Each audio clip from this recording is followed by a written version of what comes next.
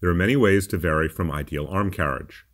Fortunately, by focusing on the right technique, we can fix many of the errors. Let's start by looking at good and bad arm carriage. Observe the walker in the middle. Their arm swing maintains a constant angle between the upper arm and the lower arm as the hand traces from the middle of your chest to just behind the hip. In contrast, the walker on the left is swinging their arms too far in front and behind. We know it's too far because their wrist is in front of their ankle. Likewise, the walker on the right isn't swinging their arms through a far enough range of motion, and thus limits their hip rotation and stride length.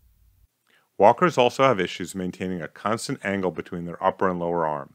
Observe how the walker on the right's arm angle increases as they swing backward and decreases as they swing forward. This is a waste of energy. Observing walkers from the side gives a very two-dimensional representation. It's important to make sure the arms are not robotic, as demonstrated by the walker on the left, or crossing over too much, as with the walker on the right. Moving directly across the body or bringing the arms forward too straight inhibits forward hip rotation. We can also fine-tune the arm carriage in other ways.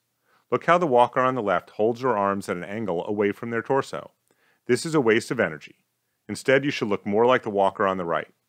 Fortunately, the cures are basically the same for all of these ailments.